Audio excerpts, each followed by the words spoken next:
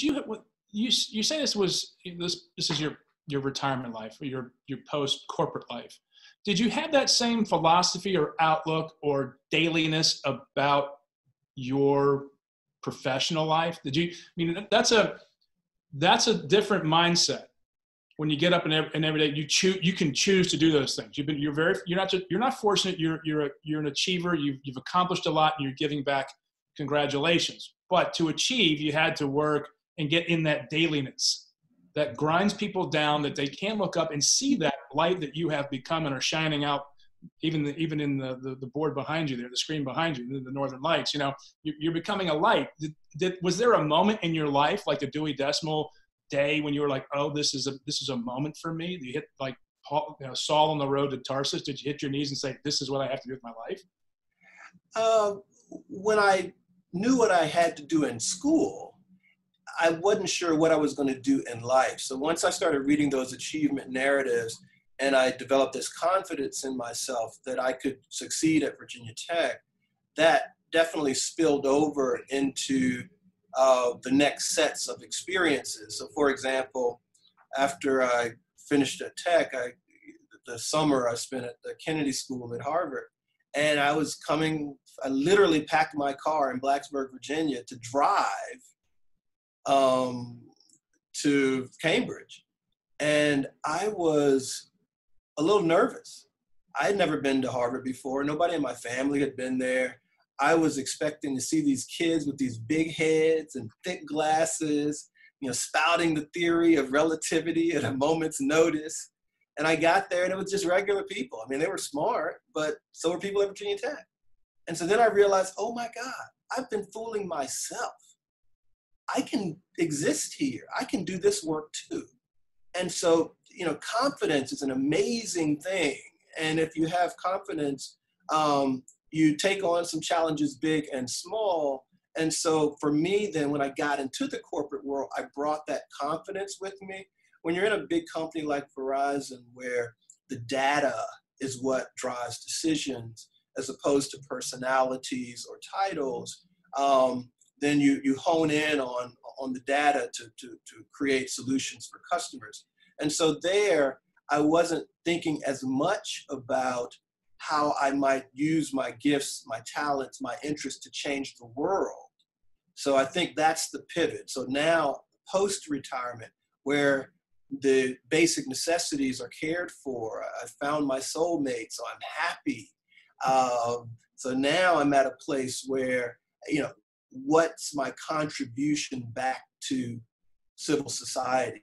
And I think it was after I finished the work at Verizon that I realized that I wasn't done yet. And so I think, like I said, I studied a bit before choosing to create a media company, because I wanted to make sure that what I did had impact and was lasting. Well, it sounds like you're recreating or retelling or telling the achievement narratives. I mean, that's that which drove you to your best self. You're telling to a broader, deeper audience, and on a level that they can absorb. Absolutely. Is that what I'm hearing? Is that fair? That's absolutely fair. And then some people ask me, is it just aimed at Black people or minorities? And I say it's aimed at everybody. Because in the same way that I was robbed as a high school student, an elementary student, of that narrative, people that are not from my community or weren't from my community or who are not Black or anybody, white people, Asian people, Native American people, right? They were not privy to those accomplishments either. So we all grew up in this soup of a particular kind of education that spoke about the contributions of white people in particular. And it really underplayed the contributions of women and minorities.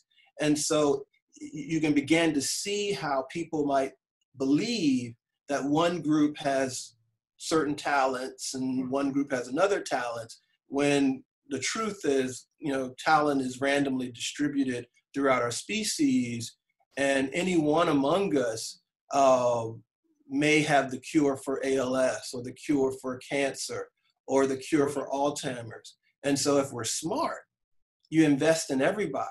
You don't just try to pick winners or losers. Right. If you invest in everybody in our country and make sure that every young lady and every young man has what they need to be the best version of themselves, guess what? We all win. Oh, yeah. We all win. It's a lot easier when people are productive and trying to produce something that's based on their own natural abilities and talents, and it's accelerated. I remember, to your point about the achievement narrative, my grandmother, on my maternal grandmother, big baseball fan, and she lived in Pittsburgh. That's where my family is on both sides of the aisle. She was a huge Roberto Clemente fan. And I was born in 65 and Clemente died in 72. So it wasn't like I had experienced a lot of Roberto Clemente film in my days. And clearly he wasn't on in Detroit where I grew up at the time. But she would always say to me, "That's a great man." And it always moved me that I would say, "Yeah, he's a great ball player." And she'd say, "No, he's an even better person." And so because she set the frame of this is what success looks like for being a good person, he was my childhood hero growing up, because my grandmother set it in place. Yeah. The narrative she described for me, because I adored her, I was like, well, I'm going to try to be like Roberto Clemente. Yeah. And tell me more about him. So, and it's so important, especially for children, to have that person or that lodestar, that something to shoot for, that sets this is accepted, one, it is good, and it will be, supported to move forward successfully and happily in life. Yeah, absolutely. I'm on the board of a group called Media Mentors, and a number of people from around the state, and we're trying to kind of cultivate the next generation of young media creators. So we help them to create documentaries and to tell their own stories. One of the advisors is a famous artist, and we had our first board meeting, and he was sharing what motivated him to get involved with media. Most people can appreciate that media is one of the most powerful tools ever created. It's in your house. We check it out at the cinema when they're open. We have it on our phones. It's very powerful, and it shapes points of view. And so he was representing the state in a foreign country, and he was a delegate, literally. And so he noticed that the host would look at him odd from time to time at the early parts of dinner. And at some point, she came to him and she said, I've listened to you tonight and I owe you an apology. And he was like, you owe me an apology? What for? She was like, because I was afraid to have you in my house and afraid to have you around my children because of what I saw about people that look like you on TV and in movies. Wow. She didn't know this man from Adam. And so, but the image she framed of everybody that looked like him came from TV and movies. Mm-hmm. And so he said that from that day to this, he has made sure that he is involved in things to make sure that we inform the narrative. Because what happens when people who don't know your experience or don't know your community tell your story, by design, they tell it from their point of view. And if we've all been poisoned by a biased education or an incomplete narrative, then it's just hard for people to see something different. I mean, how many conversations I've been in where, I was president of the phone company and people would, well, so what did you do at the phone company? I was president of the phone company. So what did you do? Well, I did what the president does. I mean, because they can't get it in their head. So like, who'd you work for? Well, I mean, we have a board of directors and that sort of thing, but I was kind of the head guy. And it's just really hard because their education, their worldview doesn't tell them that guys that look like me do those sorts of things. And if you keep a certain line of thinking going long enough, people begin to believe it and they pass it on. Thank goodness for your mom and your family who told you Roberto Clemente was a good man. So you started off, or at least you had counter information to whatever you might have been getting otherwise that said, hey, this is a good guy. He's okay to follow. And we need a lot more of that. One of the things when people ask me some of these questions, And they tell me, well, how do you get more people to think like that? Do we need a reconciliation committee and all this? I'm like, nah, I mean, it doesn't have to be that hard. I'm like, do something you love with someone who's different than you. The simpleness of doing the thing you love with someone that's different from you means that you're probably going to have some fun, whether you end up liking each other or not. But invariably, because human beings are more alike than different, invariably you will start a conversation. And then you'll get to trust each other and you'll ask questions. I remember, so Steve Kaysen was my first roommate at Virginia Tech, happened to be a white guy. We're the best of friends to this day. And I remember he asked me, he's like, BK, why do you put that grease in your hair? He said, I'm trying to wash the grease out of mine. If I don't, it's going to look like dog hair. And we started laughing. And I was like, well, my hair gets dry. And if I don't put a little oil or something in it, it'll get brittle and break up. He's like, oh, well, mine gets oily. And if I don't wash it every day, it'll get really greasy and nasty. And so we started having these honest conversations and we'd laugh out loud about stuff. And so he stopped becoming a white guy. And he was my roommate, and we looked out for each other. And I stopped being a black guy to him, and I was his roommate, and he looked out for me. And I think the simplicity of that interaction can become what more of us experience. I'm writing a book. Well, actually, I just finished the book a few days ago, and it should get published in August to commemorate the Voting Rights Act of 1965. And it's called The Tale of a Tea. And the co-author is a Jewish... T-E-A? T-E-E.